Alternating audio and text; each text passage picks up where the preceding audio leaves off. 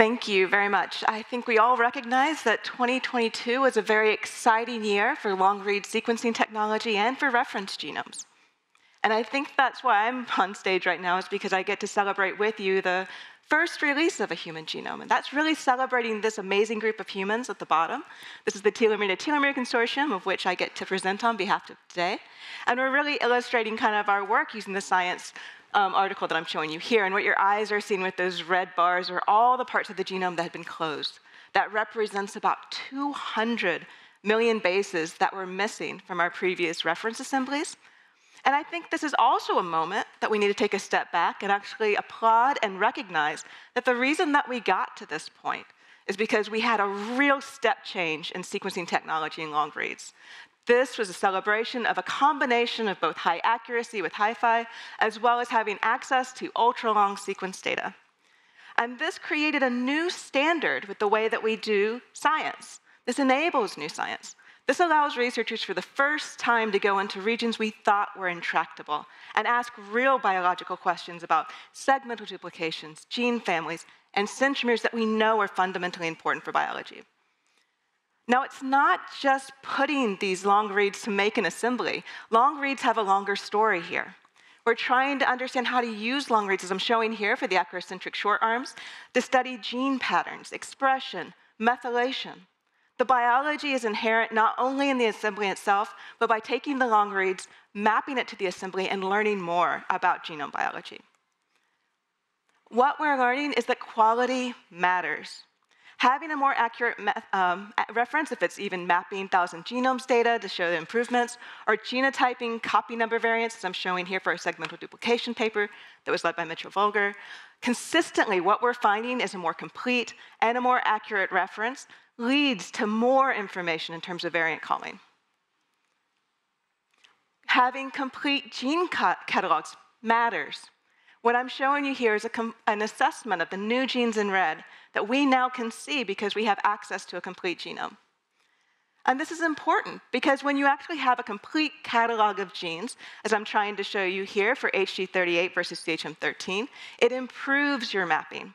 That color bar really illustrates in HG38 that you're mismapping paralogs of that site because there's only 9 copies in HG38 versus 23 copies, which we know exist in CHM13. And this is representing about 8 million bases, where I'm trying to show you on the bottom, that represent false gene copies and missing gene copies that are due to errors in the assembly because it's not complete. Now, many of us in the audience already know that short read data is incomplete for helping us understanding the epigenome. What I'm trying to show on the top is when you look at bisulfite sequencing, you get this kind of patchy representation. However, with long reads, with DNA modification calls, we can study the genome end to end. That means by spanning the genome, we can study biology end to end. And this is important when you start thinking about the duplicated genes that I'm showing on my slide as well. And when you start thinking about unique genes, things that we've looked at for decades that are shown in black, we can now treat all of the segmentally duplicated genes that are in red the same. In other words, the paralogs can be studied if they're expressed, we can study their biology, and we can study their epigenetic regulation for the first time. This is what it means to be comprehensive. And it's not just genes. I think many of you in the audience may know that my heart is in satellite DNA. And this is the first time we not only get to see the tandem repeats that span every single centromere in the human genome, but also get to look at the epigenetic signature. We see a diagnostic dip where that maps to regions that are defining the genomic sites of centromere formation. And by taking this a step further, looking at genetics and epigenetics, we can begin to look at the variation not only at the genetic level, but at the epigenetic level as well. And this gives me an opportunity to really highlight that a student of mine, Dan Su, is giving a talk tomorrow, so make sure to attend his lightning and poster session.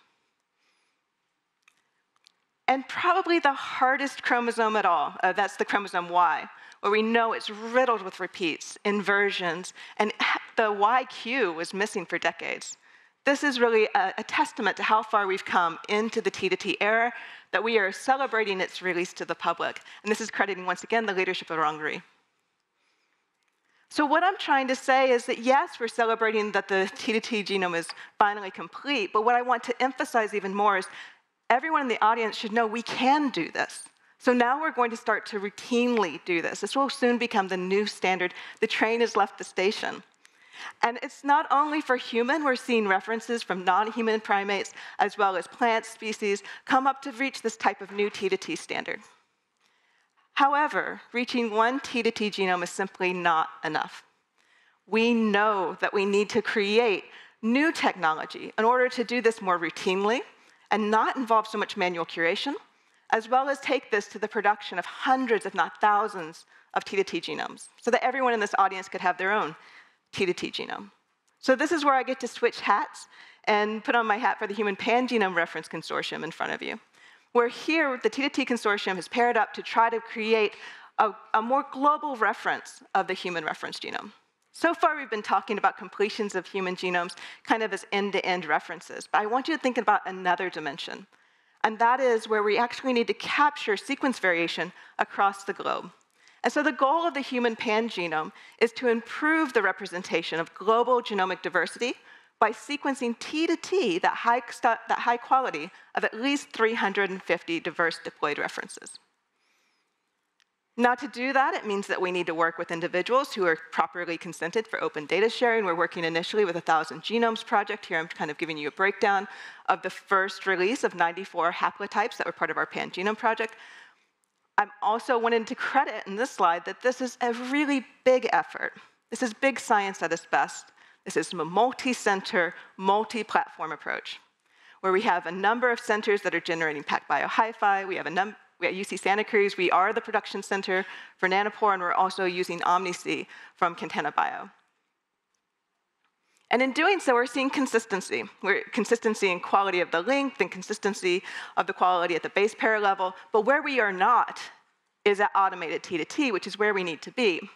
Now, there's been a lot of enthusiasm lately for the release of Verkko, which is our new assembly method that has been developed and pioneered out of Adam Philippe's group. And here what we're doing is kind of automating that T2T protocol that we did for CHM13, where you take the first long, accurate reads and you're building this kind of unitig string graph. You're then bringing in the ultra-long reads to allow a broader resolution or creating a threading through to create this type of broader string graph. And then after that, you can either phase with HiC or trio-based information. Now, in doing this, right out the gate, we're looking at 25 out of 46 diploid chromosomes that are coming out T2T. So in this case, we're looking at the gaps without these chromosomes as well as 99.9997%, as you can see on the slide. However, there's a couple of points that I really want to make while we're celebrating this new HG002 T2T diploid reference that Adam Philippe recently announced on Twitter. And that is that to get from that 25 to a T2T, it took an extensive amount of expert curation once again. And although we're aiming to take this to Q100, and it's going to be a really impactful resource, to get there, we had to throw the kitchen sink again. We're talking about 170x HiFi, 170x ONT, ultra-long, and once again, these are trio-phased. So we're close enough to Christmas where I can start to share with you my wish list. And so if you can give me a moment, I think that all of us can recognize there's a huge advantage here if we could take that Q30 and just evaluate what it means to have a longer read length. And so if we can have longer, high accuracy Q30 reads, that would be a dream. I would love for us to test that and see how far we can get to automated T2T. Also, I'm an assistant professor at UC Santa Cruz. I have a Promethean in my lab. I would love for my team to be able to generate a T2T genome with one machine under one roof.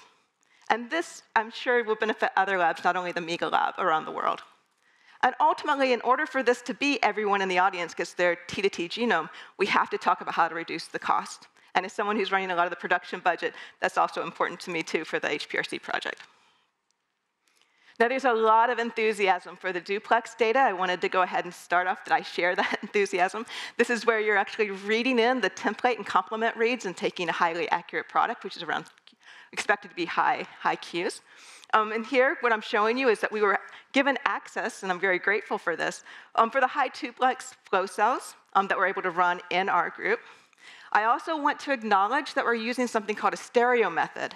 Now, Catherine Lawrence will go over this later today, but essentially what you're doing is you're getting both speed and accuracy by reading the template and complement simultaneously. And this gives you really robust results. So we did this. We accepted these flow cells and we ran them in our lab. And these are real data from the Miga lab, where we're seeing a duplex median Q-score of 30.1, which is pretty mind-boggling. And for me, I kind of took a step back because the peak you're seeing is at the front is perfect. And that's pretty amazing, too. We are still seeing a lot of variability. Here I'm showing you that across 12 flow cells that we ran within my group, we're getting about 30x coverage of data, but about 30% of that is duplex. Now, we do shear to about 50 kb for this protocol, so I was actually amazed that we still have a tail that extends past 100 kilobases when we look at duplex data only. And our longest read, at least for our data set, was at 135 kilobases that I'm showing you here. And the neat thing, too, is that you're not only getting duplex with these runs, you're getting simplex, too. So our team has been really interested in kind of how we can incorporate the simplex data, because as you can see from this slide, you really have a nice addition of long-read data sets to pull into your assembly and your analysis efforts. So yeah, I'm eager to go back to Santa Cruz, actually, because I've gotten the first wish, and it's not even Christmas yet. And the idea that we do have these longer, high-accuracy Q30 reads that we can now begin to turn the crank and see where we can go in terms of getting automated T-to-T chromosomes. Now, what about one machine under one roof? I mentioned before with the Human Pangenome Reference Consortium, or the HPRC, this is a big multi-center production. Many labs are involved. And I'm trying to illustrate as well not only the coverages, but the length of the reads that we have as kind of our standard production protocol. And what I would like is to be able to do T-to-T projects in my own lab. And in doing so, what I would love to test is, what if we had duplex? What if we had ultra-long? And what if we had PORC? These are the 3 data platforms that perhaps we could replace with the ONT method, and then see if we can get to these T-to-T status as well. We've gone through and generated PORC in my lab as well, so we're going to check to see its performance relative to HiFi. This is illustrating a new tool called GFACE, which was developed by Ryan at the and Patents Group. And essentially what this is a module way for us to take HiFi data and begin to phase graphs. It's very easy to use. It can work for most of these methods, which actually use HiFi or PORC. And in doing this type of comparison, what we're seeing is an improvement in switch error that's observed with only one library of PORC. So we're working on that. Right now, we're optimizing how can we take one machine under one roof, and where can we move next in order to take this to T-to-T. And then finally, I kind of wanted to end my talk with emphasizing that all of this really makes sense when we can reduce the cost. At the end of the day, it does weigh in the economy of doing these types of sequencing projects. Is there a path forward where we can consider thinking about a P2 solo solution, where all of a sudden a lab, I don't know if it's the Miga lab or a lab around the world, could have this type of protocol in mind, where they're aiming for their own T-to-T genome, and they have a combination of expected data types and an algorithm to go through and finish. Now, I do think that having this type of information is critical, because not only will it help us look comprehensively across all of the variants to be able to find variants that are important to associate with disease, I think it will help us understand not only differences that exist within our human histories and human humanity and the population, but also looking comparatively across different species. And I think there are a lot of unknown biology that we're just being able to scratch the surface on that requires kind of a new look with long-read functional assays to be able to really say something constructive and important. So with that, I want to have an acknowledgement of, on the top row is our Nanopore production team, members of our UC Santa Cruz group that helped with the data analysis. On the bottom, I want you to recognize the T-to-T consortium once again, who are amazing humans who really stepped up to the challenge of completing a human genome. And I think a lot of the material that I shared with you today was really cutting edge.